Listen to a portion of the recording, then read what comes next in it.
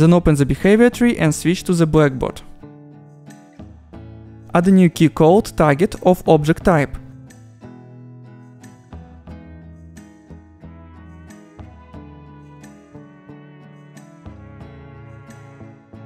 Expand key type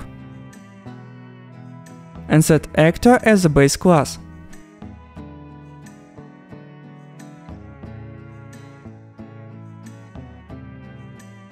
Go back to the tree and add a selector from the root.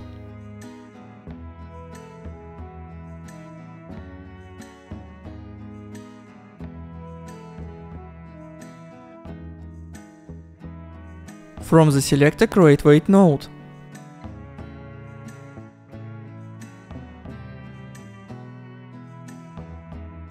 Add a blackboard decorator and change its condition to isNodeSetTarget. Also set nodeTarget as the name and self as the observer abort. Next add the service called BTS update target.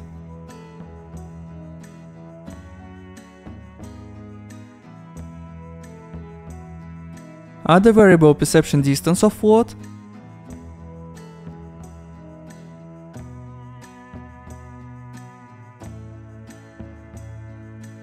also add the target of blackboard key selector.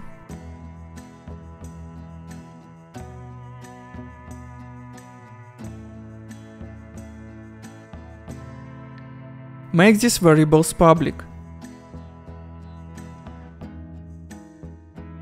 Implement ReceiveTick AI.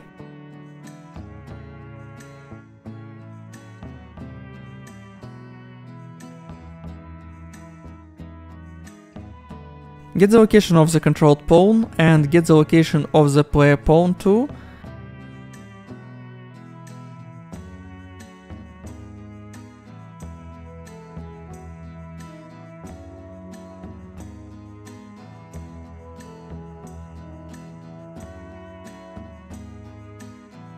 And calculate the distance between the controlled pawn and the player.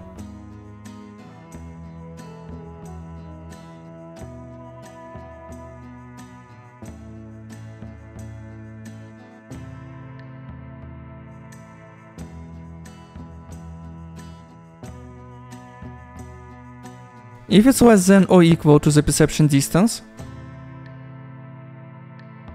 call setBlackboard value as object, with the target as the key and the player pawn as the value. Open the tree and add this service to the selector.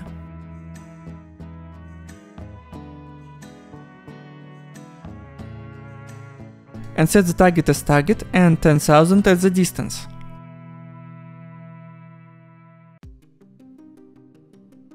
From selector create a sequence.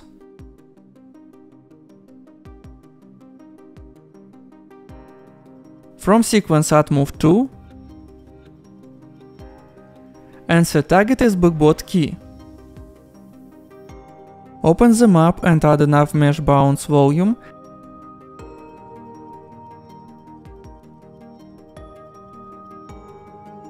and extend it to cover the full floor.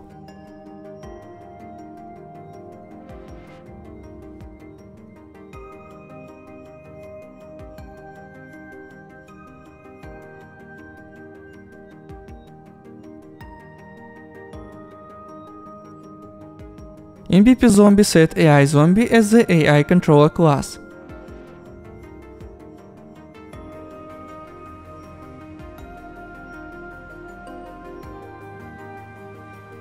Run the game and check if the zombie follows the player.